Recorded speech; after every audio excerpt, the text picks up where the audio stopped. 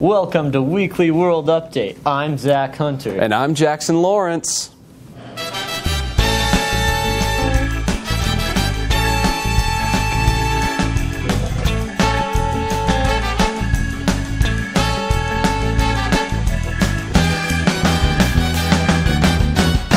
On August 24th, President Trump tweeted, "The only problem I have with Mitch McConnell is that after hearing repeal and replace for 7 years, he failed.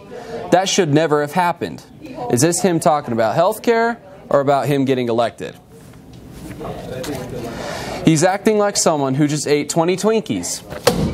This should have never happened. Hurricane Harvey has devastated areas of Texas, but it looks like some people are getting through it.